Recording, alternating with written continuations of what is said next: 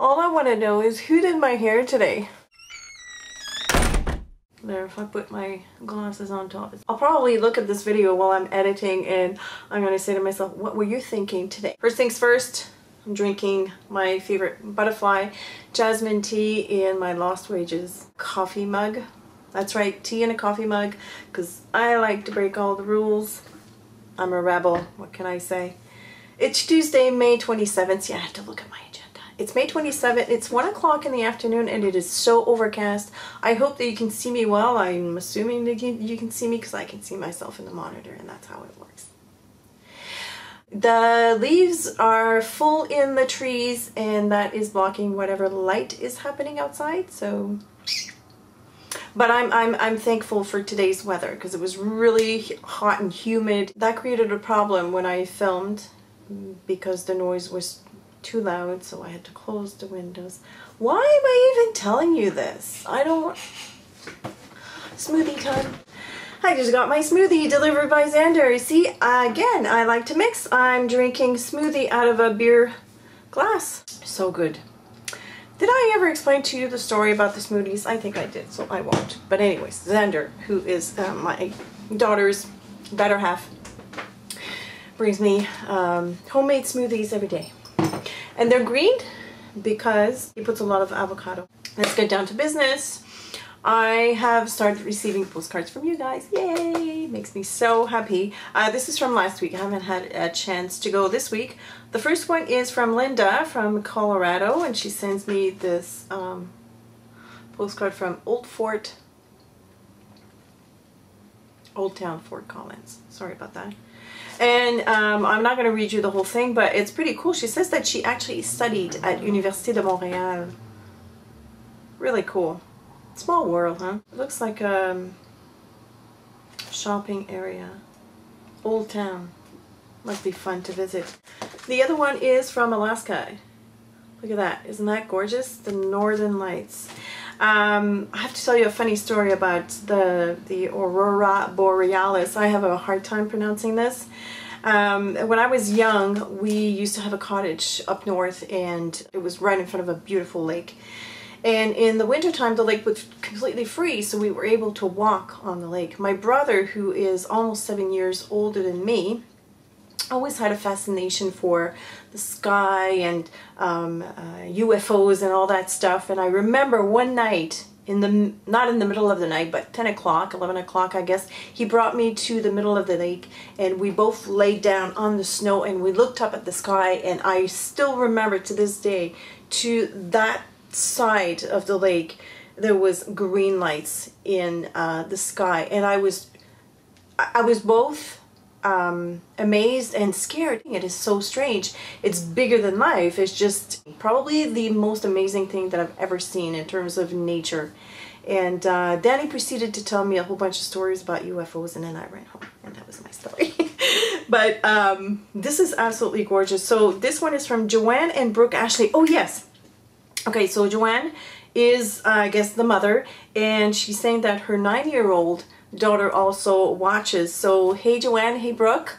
That is pretty cool. She's from the city of Keenan? It's spelled K-E-N-A-I. Kenai?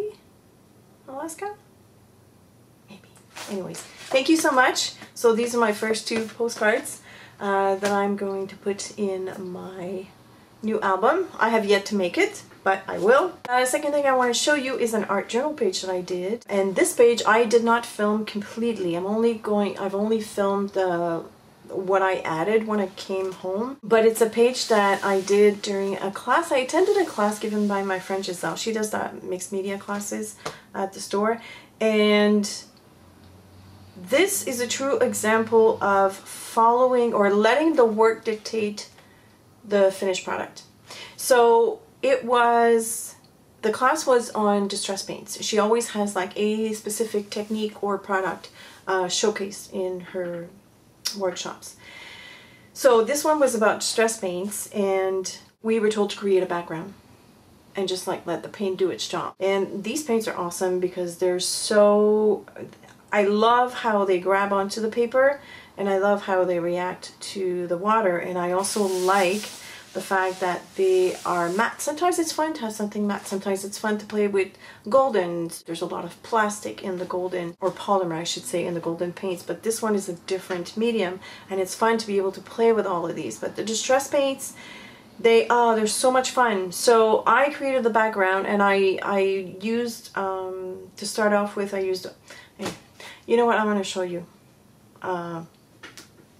There. I'm going to show you there right now.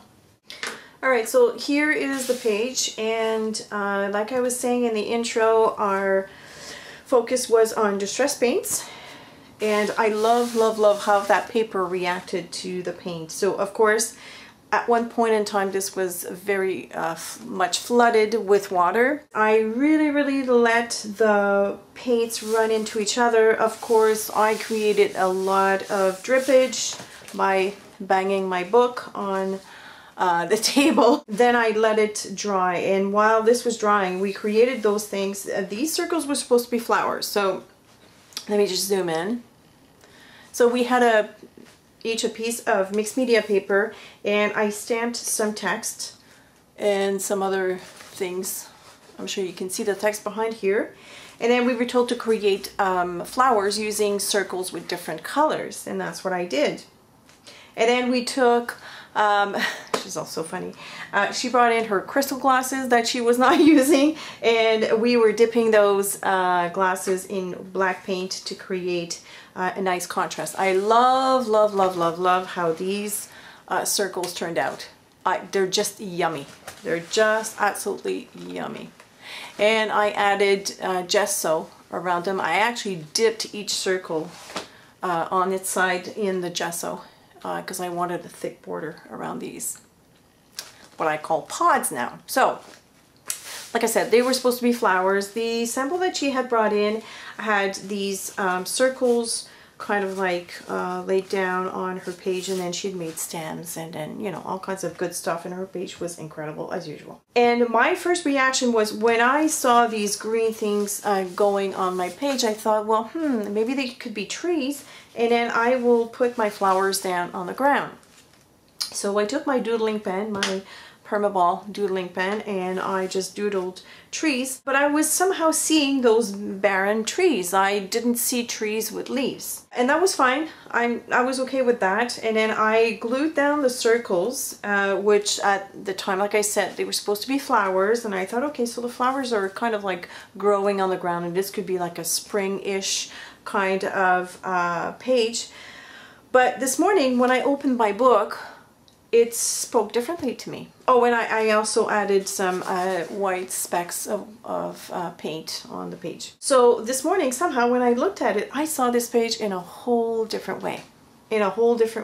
So here's my interpretation. What I see now is those white dots are energy, and they are transformed somehow in these gorgeous, vibrant balls of energy. Very colorful, very positive. It's a very positive page, even though the trees are bare. So I went on Pinterest, and because I want to write a quote in there, but I wasn't sure what to write. And I went on Pinterest, of course. This is my main source for quotes now, and I just typed in quotes energy, and I found this amazing quote by Albert Einstein. It's part of a big paragraph, but I'm just gonna write like the first sentence. It says, "Everything is energy, and that's all there is to it." I'm learning a lot about energy these days. I'm reading about it, and it fascinates me. So what I'm going to do is I'm going to write the quote here in a very messy way, except for the word energy. I want the word energy to really stand out.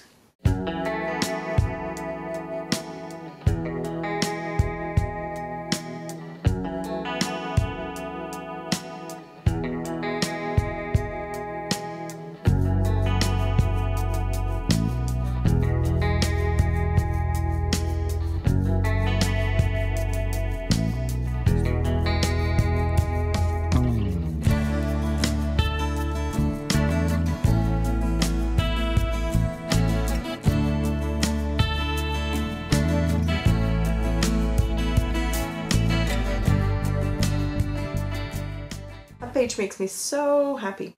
I feel like those energy balls are coming towards me. They're dancing. It's pretty in my head. It's funny how the word takes a different direction than what it was intended. These were supposed to be flowers and now I don't see them as flowers. Anyways, so that was what I had to share with you today. After I finish editing this video, I'm going to finish my week 1 of Donna Downey's 48 weeks class. I fixed my pages. Oh, someone left in the comments section that apparently if you use masking tape in the middle of your book, eventually with time, the glue that is used for masking tape or to create masking tape in the factory will dry out and the masking tape itself will fritter. That kind of sent me in a panic. That person was suggesting that I cut strips of paper and use a glue, like I guess Collage Page or gel medium, to glue down in between or in the middle of my pages. Unfortunately, I have gone ahead and added masking tape throughout my entire book and also throughout the one that I use for the 48 weeks classes. So it's too late for now. I can always like rip them, but I think it will create a problem in the big journal, the big moleskin. I don't want to rip anything. So just to let you know, in case you are thinking of going ahead and putting masking tape in your book, you might want to reconsider. All right, gotta go. Hopefully I will come back sometime this week to show you more things. In the meantime, thanks for watching. If you have any questions or comments, leave them below and I will see you later.